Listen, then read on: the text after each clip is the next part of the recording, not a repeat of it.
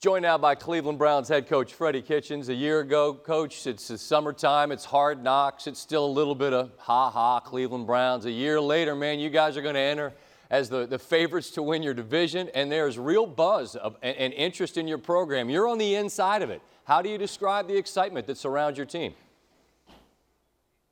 Well, it has to start first and foremost with the passion that, our fans have and that hopefully we generate on a day-in and day-out basis as an organization, which I think we've done a great job of doing. And but now it's about winning football games. That's the easy part, is having those expectations and stuff like that. But we're going to approach every day the same, where it's it's a day in and day out business for us, from the standpoint of we're going to do what we can control each day to the best of our ability, and that's the only thing we're going to worry about.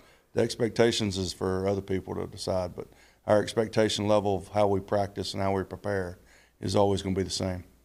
I read today that you said you hadn't met or talked with Odell Beckham Jr., but your first words to him were going to be, "I love you." That feels aggressive to me, but I get it. How is he going to change how's he going to change your team?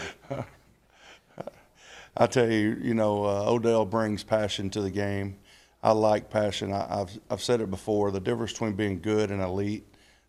You've got a lot of great players in the National Football League, and some of them play with passion, some of them doesn't. But I know this, to be elite, you have to play with passion, and all the great ones I've been around are like that. And then that kind of goes over into your team and things like that. So I think Odell can bring a lot of good to our team from the standpoint of the passion he plays with, and of course his skill level speaks for itself. Your quarterback does as well, and man, I was flat wrong about Baker Mayfield. I loved watching him at OU, but I didn't know he could translate as quickly at the level that he did. As an old quarterback yourself, what is it that you appreciate most about what he brings to the field and to the room? Well, I think, first and foremost, his competitiveness of the way he approaches practice, games, planning, preparing, all those little things, those little intricacies that sometimes makes the difference between good players and success on the field and not on the field. But there's a lot of people in the National Football League that are good players that don't necessarily translate to the field from a team setting. And our success is going to be dictated on the passion that we bring to the field. And Baker is a big part of that. How quickly did you realize that he had that thing, that it that people talk about? Pretty quick. I mean, I've always thought that the definition of being a leader is someone looking at you and gaining confidence. And if you can do that, and Baker does that, he's definitely a leader on our team. Just from the standpoint of the position he plays. But when people look at him and gain confidence, whether it's an offensive lineman, a receiver, a linebacker, whatever, if they have confidence that you're going to do your job, then, of course, that confidence carries over to the other aspects of the game. Well, that's something that you've lived. Your journey within the game, how hard you worked to become the Alabama quarterback, and a single digit out there, man, tougher than a $2 steak, as they say, man. Back in the day, you were out there slinging it for Bama. How much, Freddie, of what it took to become the Bama quarterback, goes into becoming what you are now, a guy that can lead men in the National Football League? I think it's everything. I'm never going to try to be someone that I'm not. And I think I learned that early and often from playing quarterback at Alabama. But as you go through life, there's going to be different challenges and different things that you try to associate with the game. But at the very minute level of just staying true to yourself and what you believe in, and just keeping your head down and not worrying about the noise, outside noise, that doesn't really matter, all right, whether you're successful or not. It really comes down to what you do. And that's what I've tried to do in my career. And hopefully that's what our team tries to do moving forward. I know we did that at the end of last year, but every team's different.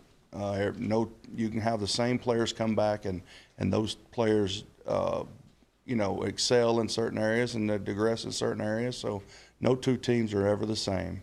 But I just want us to have a team that will keep her head down and work and see where we're at the end of all this, which is basically the same thing I've done in my career. I'm glad you mentioned what you said about just being who you are, because there's a sense from where I sit, I don't know, I don't live it, but there's a sense that you got to look a certain way, act a certain way, dress a certain way or whatever to get to the spot you now occupy. You got there by being you. Was there ever a part, Freddie, that you thought, I don't know if I'm enough to get where you now sit? Of course, you know, when you get passed up on opportunities and things like that, of course you do. But I think you have to have a gut check yourself and say, right. Hey, do I want to be someone fake? Do I want to be someone that I'm not? Or do I want to just stay true to myself? And I'm always going to be true to myself. And whether other people can accept that or not, that's their problem. It's not mine. And I don't really care. I'm going to be myself. I'm going to be who I am. I'm pretty sure our ownership want me to remain who I am. And I know our players do. And that's the only people I worry about. Hell yeah, I love it. All right, on the way out, a dumb caveman question that just, I think about that number 9 back in the day at T-Town and the toughness, and then I think about Baker coming out with the swag he had. This is such a dumb caveman question, but I'm asking anyway. Who would win a fight between Freddie Kitchens, quarterback at Alabama, in a time machine head-to-head with Baker Mayfield if push came to shove? I say number 9 from Tuscaloosa. I would love to have Baker here to debate that right now. I know what he'd say. Yeah, I mean, I would have whooped the hell out of Baker when I was in college. And that is the right answer. Now, see, you know what the beauty is he doesn't know that, and he would fight you on that, and that's why I think you guys mesh so well together, and I think that's why you guys have a chance to do something special, is that he would want to fight you on that, wouldn't he? Yeah, he would. He would still to this day. It's just, you know, I'm a little older now and can't move quite as much, but you know, that's all in jest. But it's, you know, it would have been a pretty good fight, though. I'd have to imagine. No, it wouldn't have. You'd have gotten rid of him early. These young guys today, they wouldn't have known what they were up for. Hey, Freddie, listen, I appreciate your time. I love your approach, and I look forward to seeing how things go for you and your team next year. All right? I appreciate it, Scott. Thanks for your time, man. No, thank you. We appreciate it, man.